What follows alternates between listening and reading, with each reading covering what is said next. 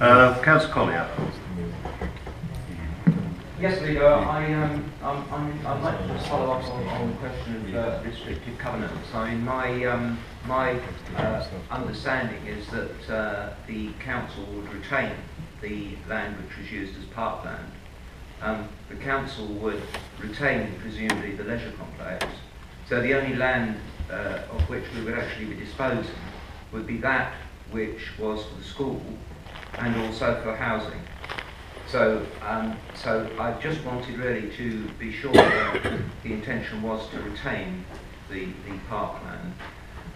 So in consequence, there wouldn't obviously be any need to have a restrictive covenant on that. If the intention is to have a restrictive covenant on the areas we are proposing to dispose of, then obviously I would be supportive of that. Another part, I'd like to just follow on from the impressive record of the consultants for having overseen or arranged the construction of these Olympic stadium or stadia. My question is, would it be possible to go back to them and see how the estimate and the actual figures compare? Because as a fellow charter surveyor with Jim Martin, I can see and totally understand where he's coming from. As a member for a Folkestone ward, I wouldn't want to see my constituents having to support a shortfall. And I'd also like at that point to just mention the Kent County Council, the provision of the new school and the Kent County Council land, will they be separated out?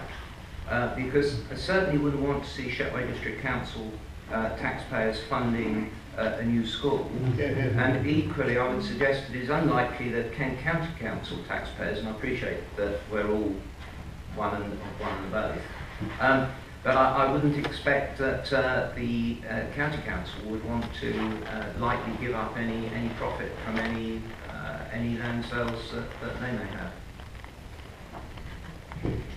Thank you, Councillor Collier. I know that Councillor Love wants to come back, but I would just make one observation. The facility is a district facility. It's not specifically a Hythe facility. It is available for the whole district. Councillor Love.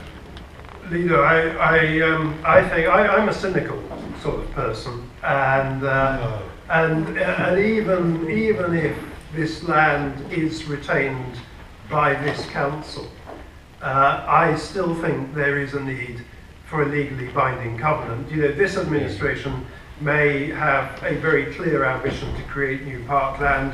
Who knows what future administrations some years down the road may have, and you know, I wouldn't trust a future administration any more than I think some of the public would, so I still think it would be necessary. Thank you for that. I'm a chairman of a sports recreation ground, and Swingfield Parish Council are the custodian trustees, and probably that's a way forward. Councillor Dearden.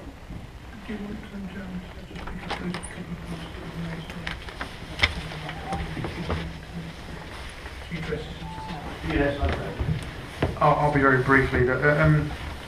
Just supporting what Councillor Love has just said. Not that I'm cynical, but that it is entirely possible and appropriate for landowners to covenant their own land for the benefit of other people. And what that would clearly do is tie the hands of whoever is either the future administration here or the future landowner. Because as we know, even with planning protections, things can change.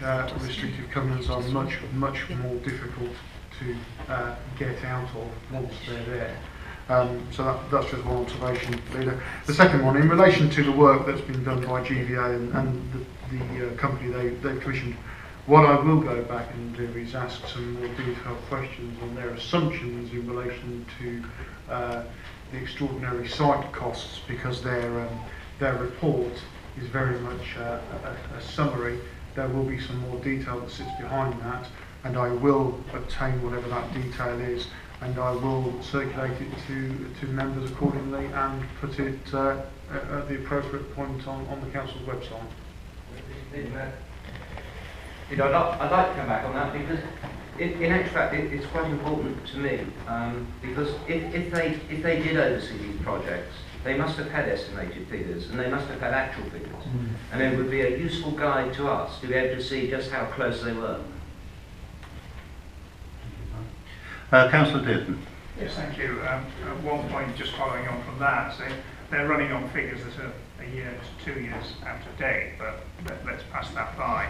And on the covenant point, it's a question of benefit and burden, and whether there is retention of land and that type of thing.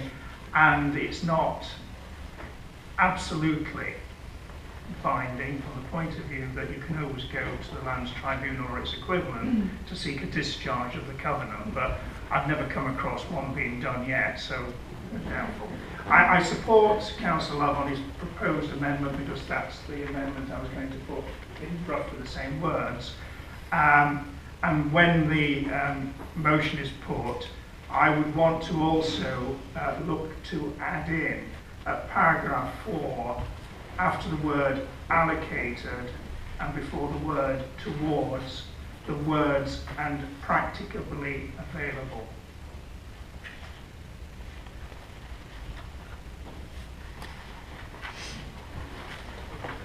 But that's a matter for debate and whether I have a second.